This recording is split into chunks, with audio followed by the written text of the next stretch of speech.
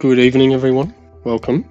Do you guys know if the GT7 servers are down, or if PlayStation Network is down, or if the update has broken the game? Because it is all stuck for me. It keeps freezing. It's not doing it now, but yeah.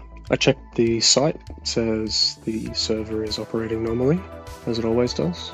And I had a look on PlayStation Network server status, and it says that everything is all good too. I had a look on Down Detector, and on there were some problems with Fortnite, and there's some reports coming in on there as well, saying 86% server connection issues. But yeah, are you guys having any problems? Let me know. Thanks for watching. Cheers.